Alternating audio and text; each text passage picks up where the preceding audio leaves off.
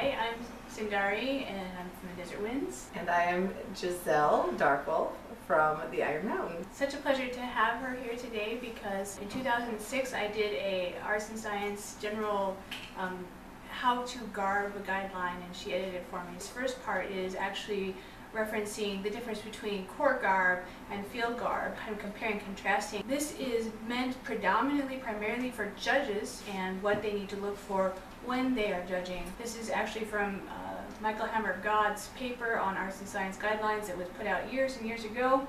Court garb definition description is any piece of clothing designed primarily to be worn at court or in other decorative, non-fighting situations. This is an example of court garb. And the information on that is artistic merit and quality of construction should be considered. Both design and decoration are important and should be evaluated. The decorative aspects and pure beauty of a piece is credited more than the sturdiness and usefulness. The opposite is true of field garb, although both elements are important in both categories. Field garb is any piece of clothing designed primarily to be worn on the fighting field's vanguard. Clothing meant to be worn on the battlefield or at an event. Artistic merit and quality of construction should also be considered. Design and decoration are important and should be evaluated, but sturdiness and usefulness of the piece are its primary elements. So between the two, you're going to have court garb being out of things such as silk, satin, brocades, or lighter weight fabrics. Anything that would rip or wrinkle if you sat in it is not something you want to fight. In field garb, you want it to be more useful. It needs to be tougher. It can be as elegant as court garb, but it doesn't have to be. It can be simple and elegant, or it can be really a lot going on. So in this piece, there are lots of things and lots of elements to it, whereas the court garb had not so many. Both can have fancy, both cannot be completely simple. Either is fine. When you're looking at court garb, you want it to be well made.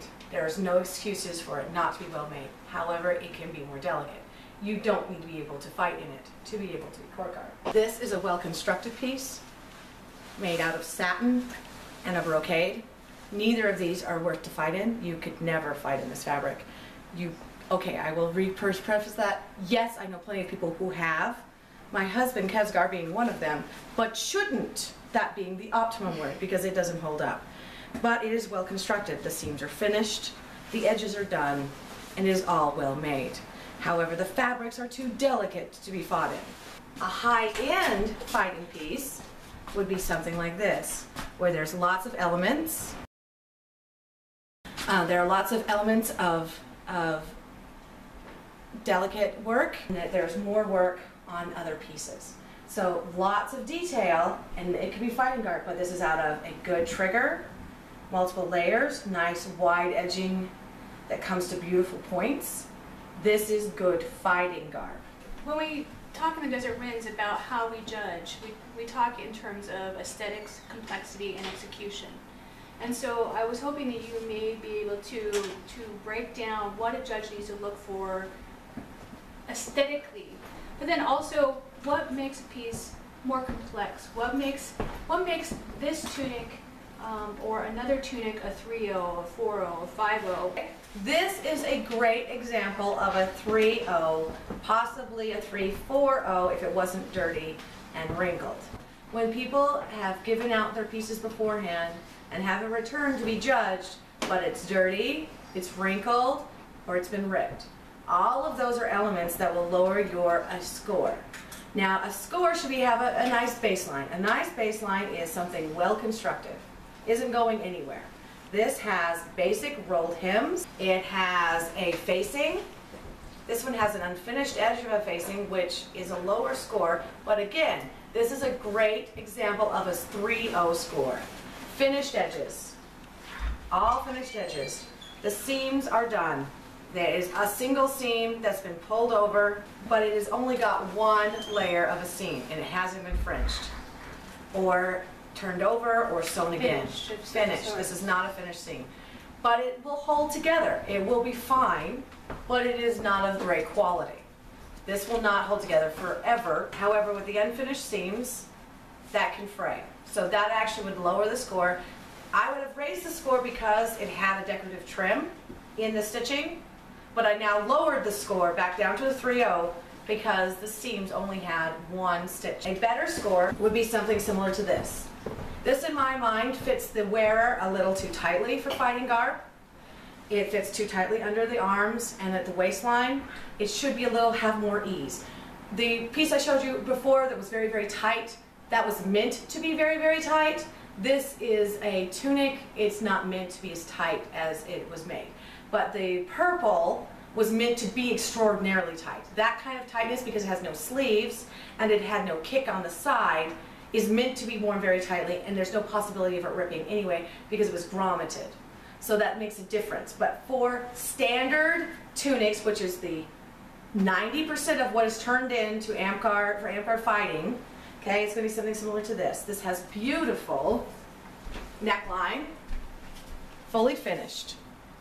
Their stitching is wide enough to fully cover in, and you can feel the interfacing that was used to help it hold the thing. In 20 years, this neckline will still be as beautifully stiff as it is today, and it will still hold up. It has lovely stitching, and you can tell that this was hand stitched and embroidered instead of machine done. Machine done will not have this kind of writing that you can tell. Usually you can tell between machine done and hand done, especially in lettering. It has multiple elements, so there are at least 2 colors, and there's this lovely edging and almost an epaulette into the seam of the shoulder. I just interject, when you talk about elements, you're talking about a layering, and that's where the complexity pieces come in. Right. So this is another element. This is at least a 4.0. Some might even go higher than that because you can see again more of that beautiful embroidery work. Again, now this is fully edged, no seams are sticking out, and this edge is finished beautifully. So it's bias tape, but they've rolled it the other direction and made it a. And again, it could have been turned under, but because they used a coordinating fabric, they turned it on the outside. So now she has a beautiful inside as well as outside. That's another element to give extra points. It shouldn't. Bad insides should not count against it, but good insides should count towards it. So this is another element. So this is probably at least a 4.0, if not a 4.5, once you turn it around and look at the back. Again, because of all of this work, more elements, more designs, more embroidery, all beautiful edges coming to nice points. Those are all elements that will give extra credit. So this is probably a 4.5 to a 4.8, depending on the person judging. This has gores in it. That changes it from a plain tee tunic to a gored tunic. If it had a full sweep, so it would literally look like a bell on the bottom, that is called a bell tunic or a Celtic tunic, and those have a lot more work on them because there's such a larger amount of fabric, lots more embellishment is required, and it doubles to triples the amount of time to work on that kind of edging because there's just that much more fabric. Oh, and the horseman's tunics is another one. Those are the longer tunics. Now this one is the length of a horseman's tunic. This one I would still only give a 3.0 because of the quality of the make, and it's dirty, has edges, and is very wrinkled. These are elements when you're judging you need to take into consideration. This shows a lack of effort on the part of those being judged.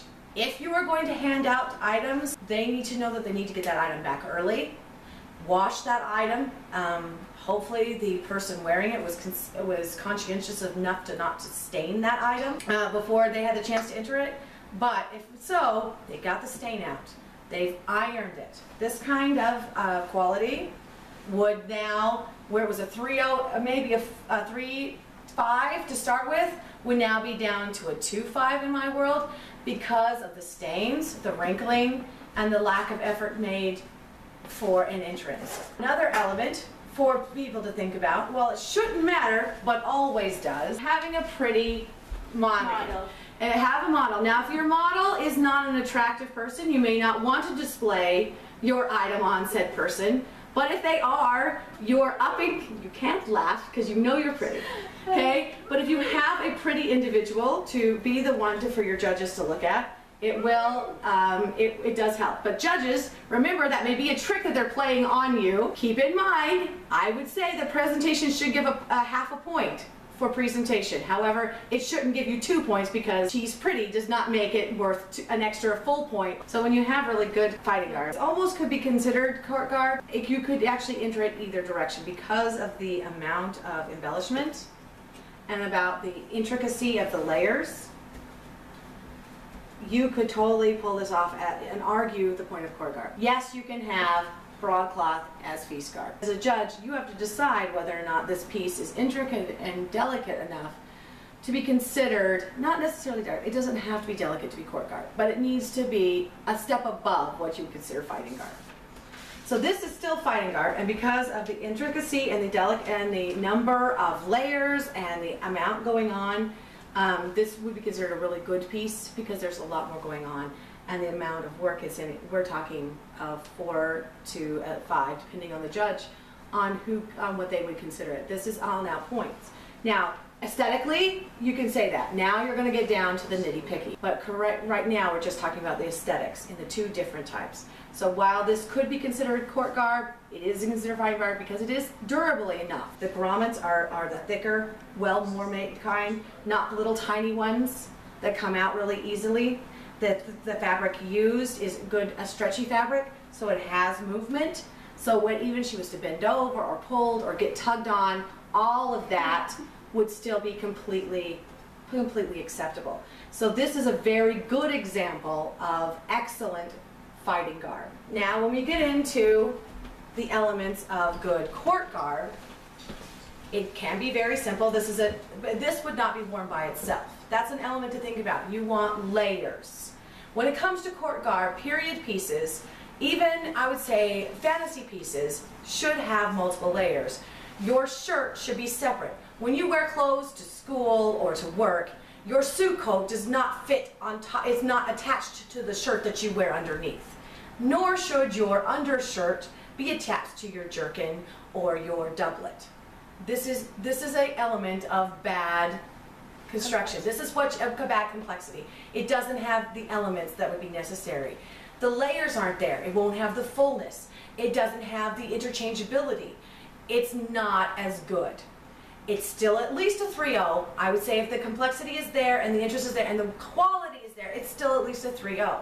However, it is not going to be at a level of a 5. It certainly will never be the level of 5. It doesn't matter how much beautiful work is done to it because the level of complexity isn't there. In another element of court garb, here's another tunic, exactly the same shape and style as a fighting tunic.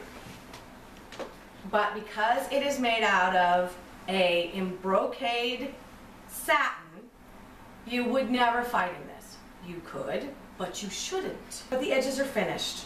They are beautiful. They are done. This means that this, for what it's going to be used for, it will be able to be used for 20, 30 years. This gorgeous shirt could be, if the sleeves were shorter, could be worn over this beautiful green and worn like this. It's the layering effect that gives something a more interesting appeal. In fact, if they put it in together as a full piece, this is what gets you above that 3.0. This is what gets you into that 4 and the 5 in court garb. This is a piece, this is a good example of a pretty piece that could have been a great piece. This, the underskirt is attached. The undersleeve is attached. With the 2 separate pieces, it would have a more fullness and it would have a more useful appeal because she could use this underdress with other pieces. She could have used this with a different underdress and that would have felt almost as a new dress. While when you're judging, you shouldn't be judging on the usefulness of the piece, but it is part of the aesthetic. This is another example of, while this has a broadcloth trim, and with the same inset here, it has trim. This has a much more delicate trim. You wouldn't want this on this delicate fabric. It wouldn't work. However, you would never want this beautiful, delicate lace on a fighting tunic. When you consider a fighting tunic, a good rule is, can you wash it in the washing machine on high? If you can do that, it's a fighting tunic. If you can't, it is court garb and you need it. It's a new set of rules, but it needs to be beautiful and really well executed because now everybody's going to be checking those seams. Everybody's going to be checking the delicacy. Whereas a fighting tunic, if your trim at the very bottom isn't completely straight, no one is ever going to notice. However, if your hem at the bottom of a dress isn't completely straight, they will notice. So these are the things to think about when you're entering and judging the two. When judging awareness of the two pieces, help your entrants know the difference. My rule of thumb is if you can wash it in the washing machine, you can consider it field garb, even if it's as delicate and as beautiful, not delicate, that piece wasn't delicate. The purple with the young lady in it, this would be, it's still field garb, and it's still washable. So therefore, even though it had multiple layers and a lot going on, it was still good enough and stiff enough and durable enough, that's the real word I'm looking for, is durable enough to be considered field garb. Anything else, if it's not durable enough, then it needs to be considered court garb. Then if it's court garb, you need to look for the delicate and the intricacy of the piece. Okay. Thank you. Thank you.